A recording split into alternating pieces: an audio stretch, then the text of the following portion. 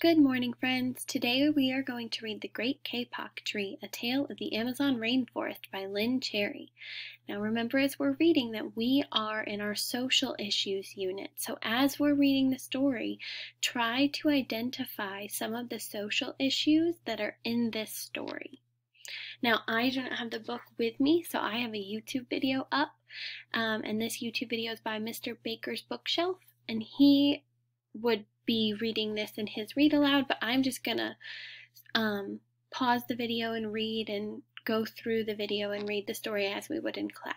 Okay, so this is The Great Kapok Tree, A Tale of the Amazon Rainforest by Lynn Cherry.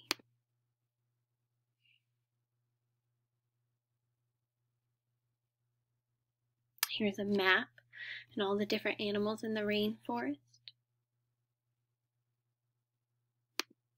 Two men walked into the rainforest. Moments before, the forest had been alive with the sounds of squawking birds and howling monkeys. Now all was quiet as the creatures watched the two men and wondered why they had come. The larger man stopped and pointed to the great kapok tree. Then he left.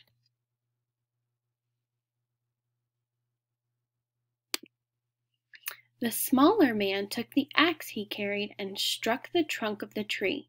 Whack! Whack! Whack! The sounds of the blows rang through the forest. The wood of the tree was very hard. Chop! Chop! Chop! The man wiped off the sweat that ran down his face and neck. Whack! Chop! Whack! Chop! Soon the man grew tired. He sat down to rest at the foot of the great kapok tree. Before he knew it, the heat and the hum of the forest had lulled him to sleep.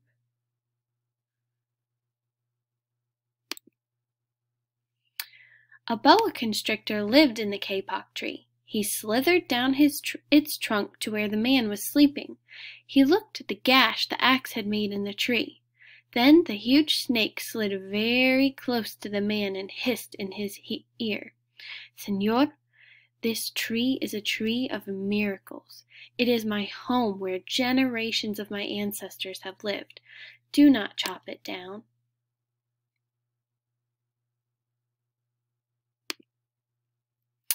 A bee buzzed in the sleeping man's ear.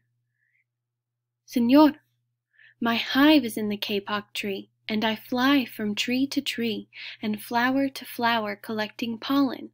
In this way I pollinate the trees and flowers throughout the rainforest. You see, all living things depend on one another.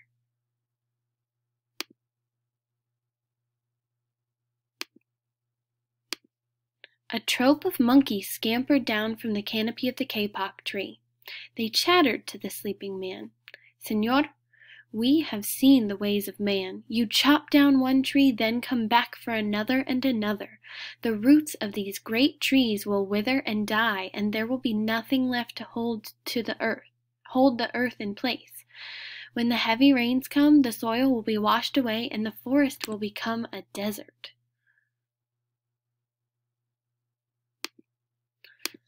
A toucan, a macaw. Oh, I feel like Emma told us about that one. And a cocker of the rock flew down from the canopy.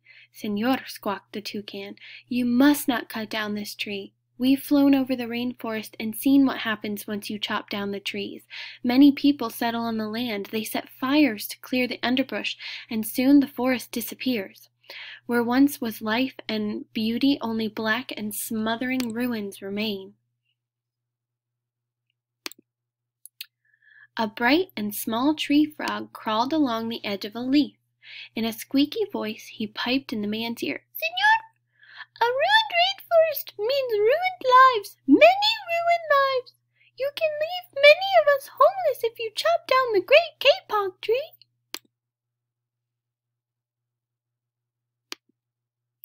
A jaguar had been sleeping along a branch in the middle of the tree.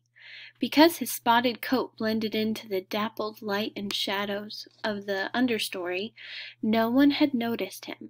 Now he leapt down and padded silently over to the sleeping man.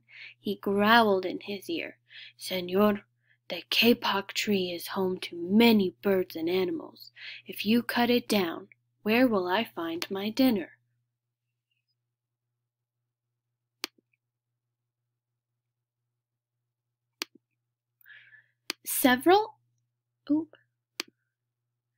Four tree porcupines swung down from branch to branch and whispered to the man, "Señor, do you know what we animals and humans need in order to live? Oxygen. And Señor, do you know what trees produce? Oxygen. If you cut down the forest, you will destroy what gives us all life." Several anteaters climbed down the kapok tree with their young clinging to their backs.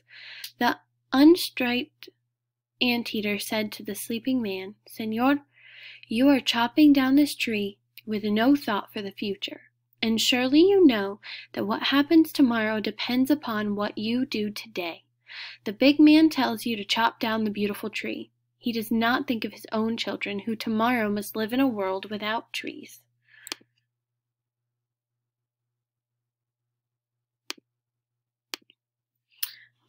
A three-toed sloth had begun climbing down from the canopy when the man first appeared. Only now did she reach the ground. Plodding ever so slowly over the sleeping man, she spoke in her deep and lazy voice, "Señor, how much is beauty worth? Can you live without it? If you destroy the beauty of the rainforest, on what would you feast your eyes?"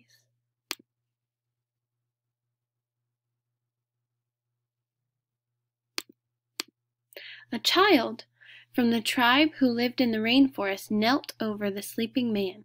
He murmured in his ear, "Señor, when you awake, please look upon us all with new eyes." The man awoke with a start. Before him stood the rainforest child, and all around him, staring, were the creatures who depended upon the great kapok tree. What wondrous and rare animals they were!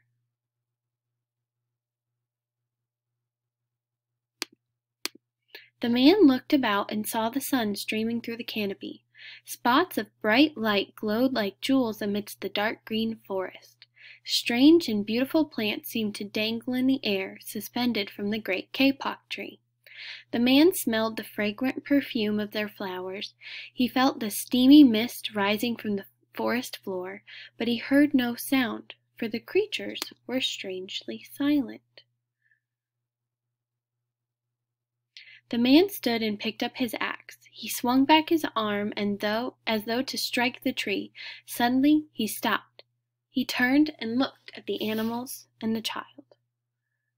He hesitated, then he dropped the axe and walked out of the rainforest. Dear readers, this is a note from the author. I wrote The Great Kapok Tree to let the world know what happens to the rainforest creatures and to the entire planet when rainforests are destroyed. I hope that after reading this book, you will help save the rainforests. The Great Kapok Tree is about the Amazon rainforest, a tropical rainforest, but we have a temperate rainforest in the Pacific Northwest of the United States that we must protect too. Please care for Mother Earth. Together, we can make a difference. Lynn Cherry.